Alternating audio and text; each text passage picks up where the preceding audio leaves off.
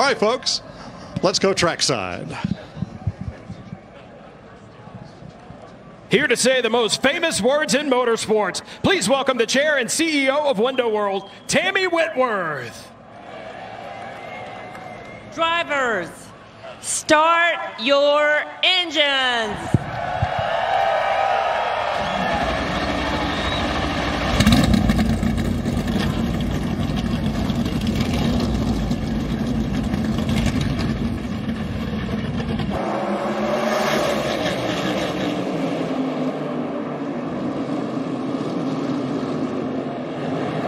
A lot of slip and sliding already.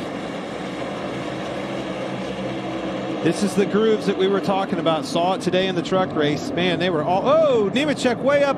Slid up. I think that was Priest he got into. Still into people.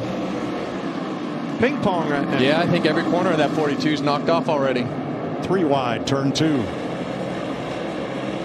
Well, you see right off the bat, this is a very different line than what they had last year. You're going to run right on the bottom in 3 and 4 for a little bit. You're going to almost, it gets really flat on the entry down into turn 1 where these guys are headed right now.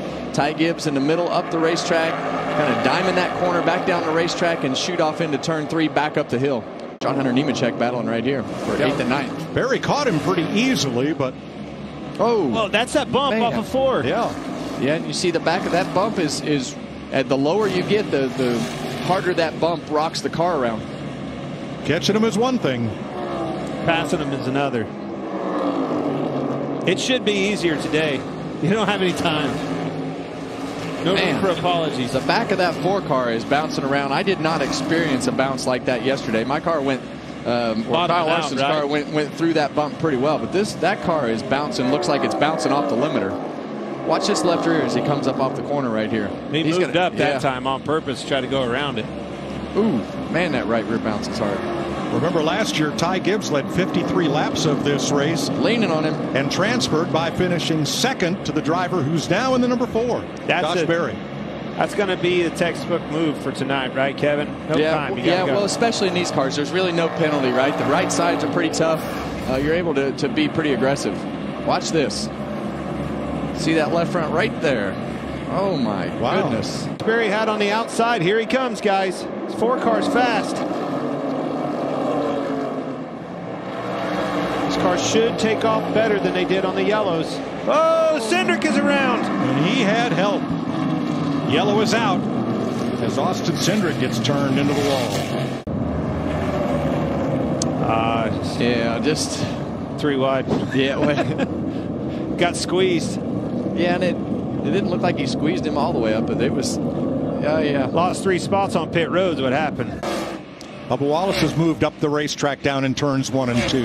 Well, you're starting to see some of these cars fall off, Mike. And Bubba Wallace's car, let's see, he ran 1877. Josh Berry ran 1878. So, you know, there's a good possibility that the lap times could really start to fall off as you get closer and closer to the end of this run.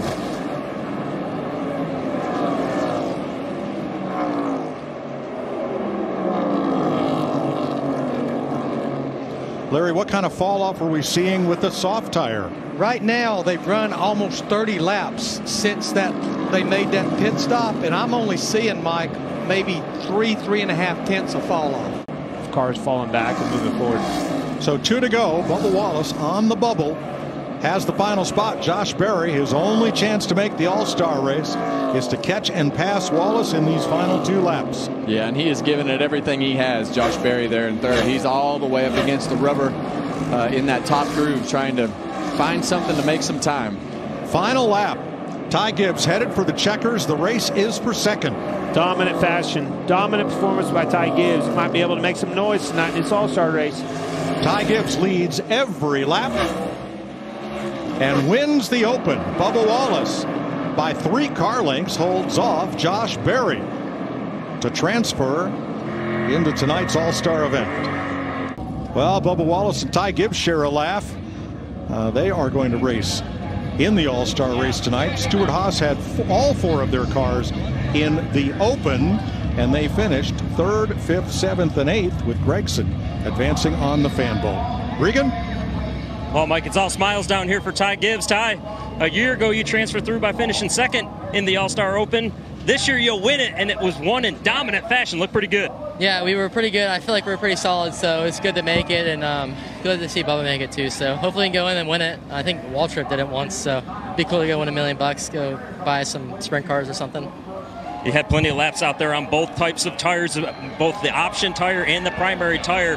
Did you learn what you need to learn to maybe take it to them? You finished 9th last year, get 8 more spots better this year? Yeah, I think we're solid enough and good enough to go do that. So I feel like we learned a lot with what we're going to do. So thank you to Monster Energy, Mitch Covington, everybody at Interstate Batteries Norm. So I got some good friends here, and let's go win this thing. Hey, race fans, thanks for watching our video. For all NASCAR on Fox News, content, and the best clips from Fox Sports, be sure to follow and subscribe to our channel.